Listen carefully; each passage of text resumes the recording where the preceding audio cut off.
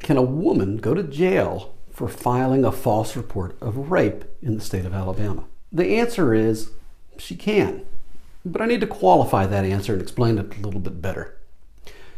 Alabama has a law. The law is called false reporting. It doesn't apply just to rape, it applies to any criminal offense.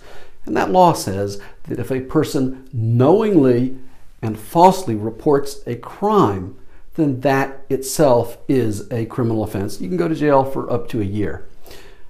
You do need to note that there is a huge difference, whether it's rape or other crimes, but let's use rape as the example, that there is a huge difference between falsely reporting a case and reporting a case that doesn't have sufficient evidence. Now, what that means is, in the case of rape, that if a woman reports a rape and the prosecutor looks at it and says, gee, the evidence isn't sufficient, that doesn't mean she's going to be prosecuted.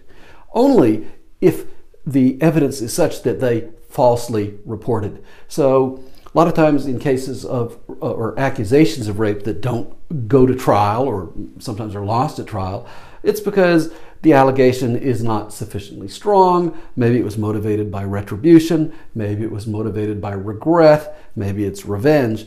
But unless there's real strong proof that somebody knowingly filed a false accusation, it's unlikely that that kind of thing will be prosecuted.